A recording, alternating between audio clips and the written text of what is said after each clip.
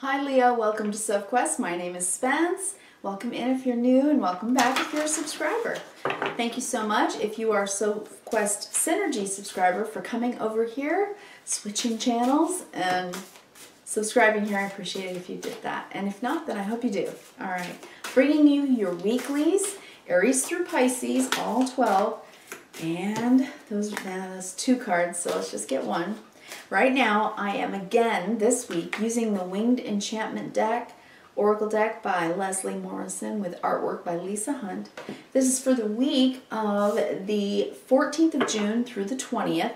So basically the last vestige of Gemini season and eclipse season for now.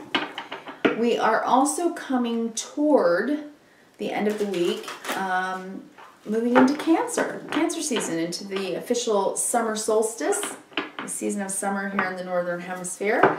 And then also we will be having Jupiter going retrograde, I think, on the same day. So yeah, that's the week. We're going to start the week, though, on Monday with a bang, because we are going to have the second of three major transits that happen this year between Saturn, the granddad, and Uranus, the rebellious teenager. Actually, what I see this as is progress in technology, progress in communication, progress in things like clean energy, transportation, cell phones, information, the internet, things like that, very much so. The old way of doing things being revised, being renewed, being reinvented, invention, inspiration, new ideas, innovation, all of that is at a clash, a little bit of a clash. Now, in the macro, we can also see, people in the streets that protest, shake things up, intensified emotions. We can have a rigid ego with the moon in Leo in the beginning of the week. So I think that we want to remember that we want to change things for the better, not the worse. And changing things for the better starts with being kinder to each other.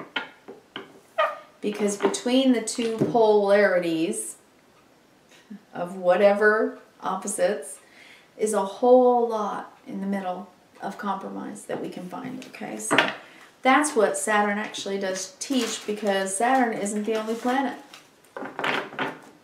Right? There's a lot of other planets all working around in the music of the spheres, helping us. All right, beautiful. Hello, Leo. We have for you the Sparrow.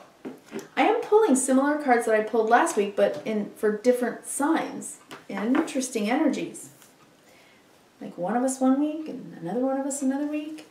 So we have the Sparrow. The Sparrow for you, Leo. So I'm going to read that to you now. Sparrow. Number 32. Number 32, the Sparrow. All right, Leo.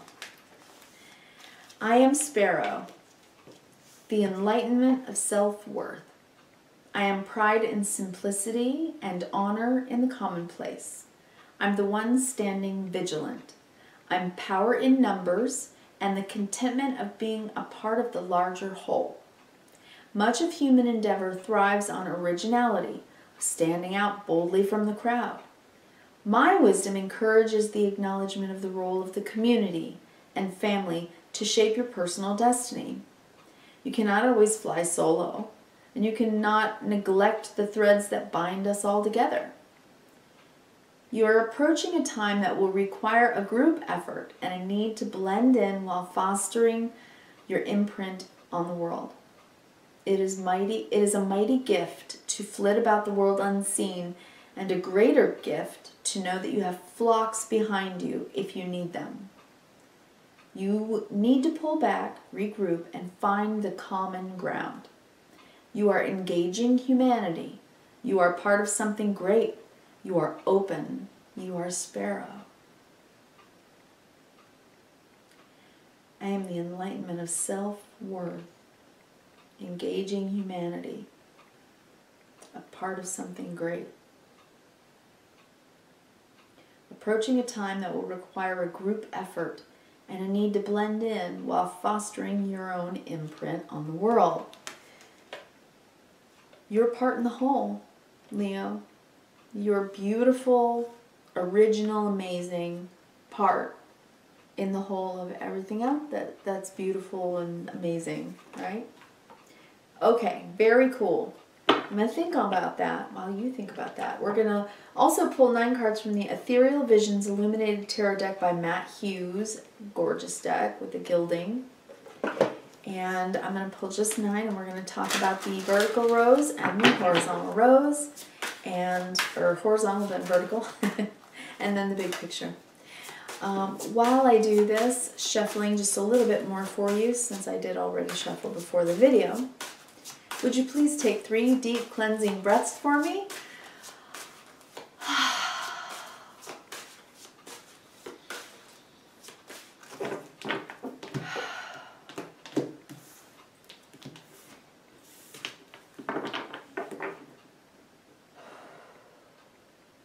Nice. All right, bringing down the cortisol, bringing up the serotonin, dopamine. We have the Knight of Wands. I'm going to show you all of these, of course, as we go, but I'll name them.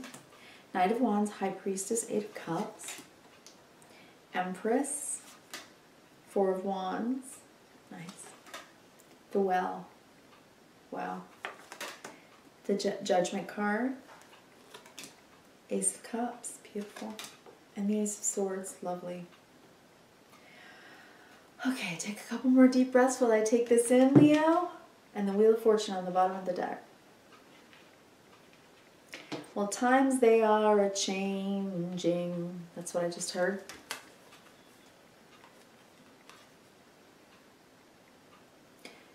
You've gone around your thoughts about something for a long time, about your part and what you can do in things. For some of you, this will involve your home right now.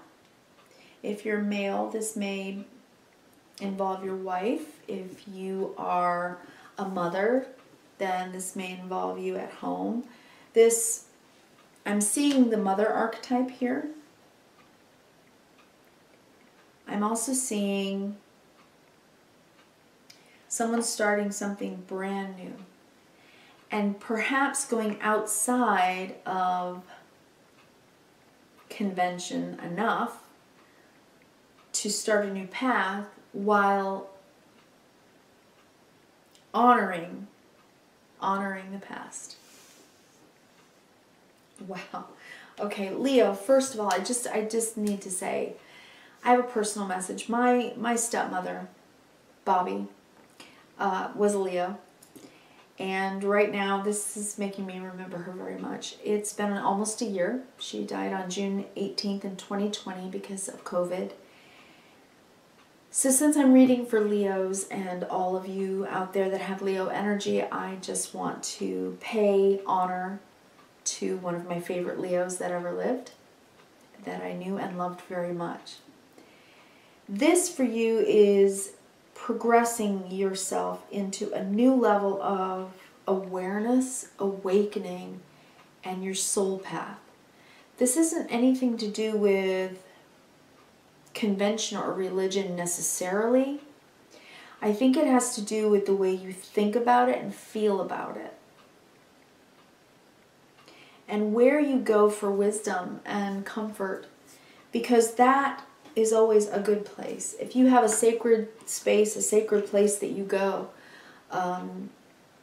wherever it is, whatever it is that you believe in, however you find your comfort, you'll always have that. But you're also developing yourself and learning so much. And right now, I think you're going forward in a new way. And I don't think you know exactly where it's going to lead you yet. But I think you're excited about it. And I think you're trying to have a lot of faith. And I think that your family is with you. I do. On the bottom of the deck, we have this beautiful Wheel of Fortune. And this is the God clock. That's what I call the Wheel of Fortune. It's the time clock. It's the movement of the planets and the stars, their effect on the gravitational fields of every celestial body in the universe and the macroverse, and I could go on and on to the quantum level. That's how I see time. Right?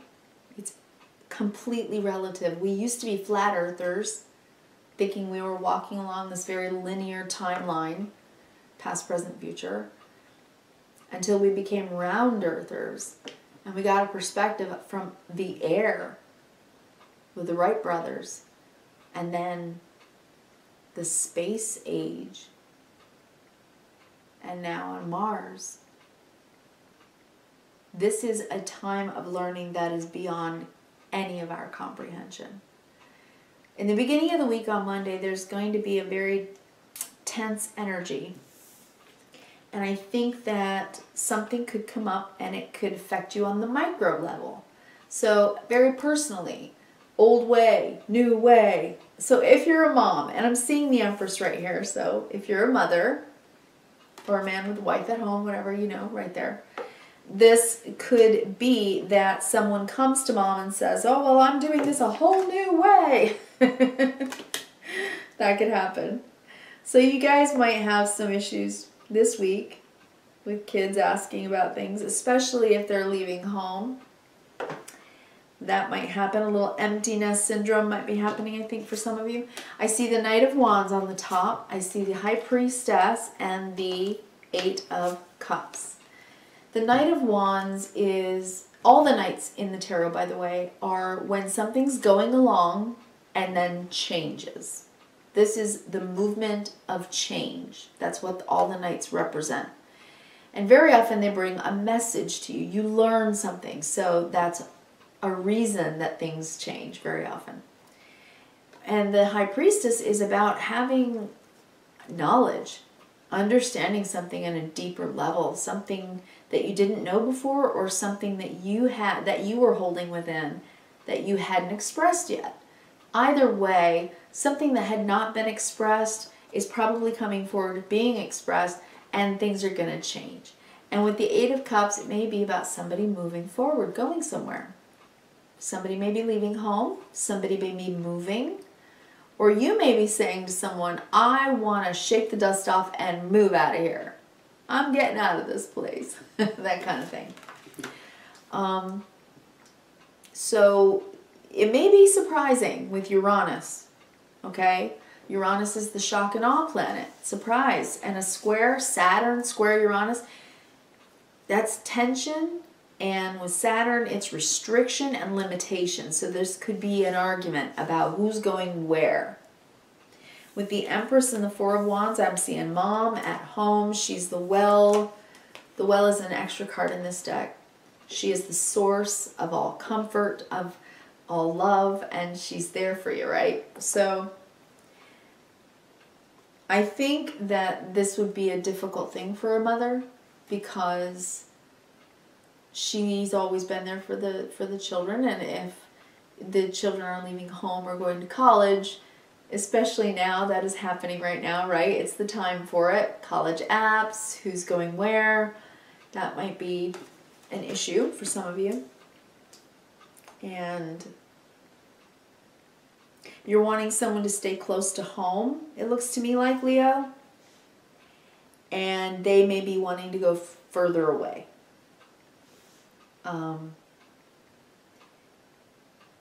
You know, I think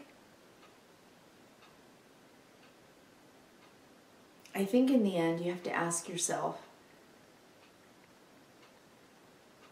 what is it about this independence in this person? Now, if it's not child leaving home or going to college, anyone could be moving anywhere. It could be you wanting to move. But there's an independent spirit here. That's Uranus. That is individuality, thinking for oneself, wanting to try something new, being adventurous. There's nothing wrong with that.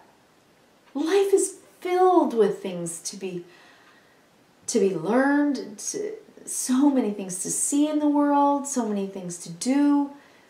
There's nothing wrong with a little adventure or a little mystery, a little travel. I'm seeing this, okay? The Empress is always a time of growth and expansion, and the Four of Wands is about a celebration, so celebrate. Celebrate this week, and be that well of love, that well of comfort, that place that whomever can always come home to, right? Then the Judgment, the Ace of Cups and the Ace of Swords. This is a brand new beginning in your thoughts and your feelings, a new way of doing something. So you're thinking differently, you're feeling differently, or they are, because you've been woken up. You've had an aha, epiphany moment where you just like, you know what? I really want this new thing. I want it in my head. I want it in my heart. I'm doing it. And boy, oh boy, is it the right time, Wheel of Fortune. That is what I'm seeing here. So the Sparrow. The Sparrow is about understanding that community and the people in your life, in your home, the things that are mundane and normal and everyday, they don't lose value because an adventure seeker wants to go away from home necessarily, in whatever way this applies to you. It just means that home will always be there. It doesn't mean that it's not respected, loved, or revered. It is. Look at it. It's in the center of this entire life here. It's everything in this life that is good. So let's look at, but the adventure is still there. Somebody's still going somewhere. All right. 32, Sparrow. Let me just pick out the last couple sentences that stand out to me to close your video. The enlightenment of self-worth, pride in simplicity, and honor in the commonplace. I am the one standing vigilant. I am power in numbers and the contentment of being the part of the larger whole. Okay, if this is a kid leaving home and going to college, they are saying this to you.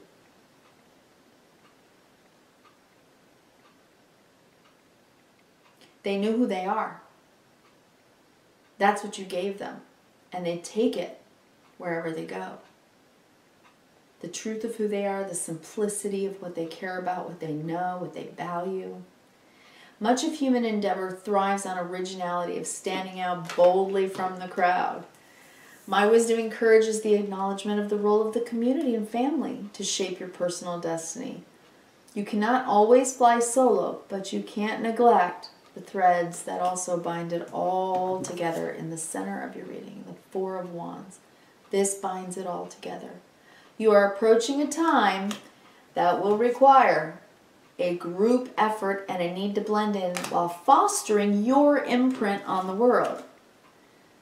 It's going to help if you help them feel confident to go on the adventure, to be the well of courage for them, instead of making them feel guilty for wanting to live their life. This is a new adventure for whomever this is, and for whatever it means to you. I hope my allegorical analogy with with this reading helps you to get it in your way and apply it to your life. But that's how I'm seeing it, and I want to say to you, thank you, Leo. Thank you so much. Shout out to my passed on Leo mama. I feel you with me.